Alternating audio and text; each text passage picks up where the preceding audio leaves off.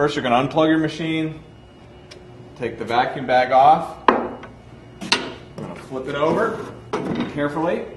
I'm going to take the 4 feet off and the 8 other base screws for the base panel.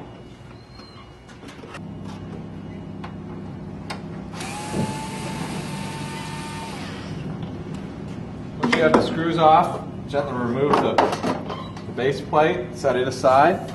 Once we get the cover off, we're going to go ahead and take our power supply out.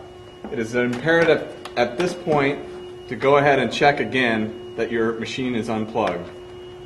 You're dealing with 110 volt power. So the first thing we're going to do is take our power supply brace off.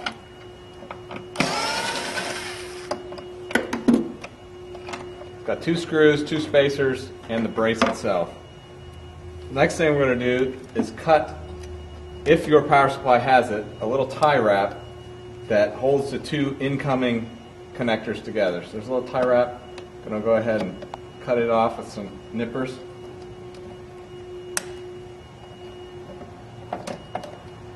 We're going to now unplug these 2 connectors. We're going to unplug this one right here. Best way to do it is just kind of rock it back and forth until it comes out.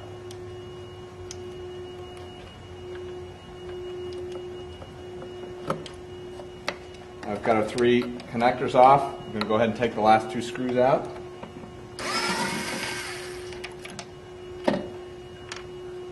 Handy tip is to make sure that you have a magnetized bit so that your screws stay on the tip of the bit. At this point, we can lift our power supply straight out. Now this power supply, we have 2 different versions of the power supply, and the same hardware is used for both of them. So no matter if you have the green one or the yellow one, the disassembly procedure and the reassembly procedure is exactly the same.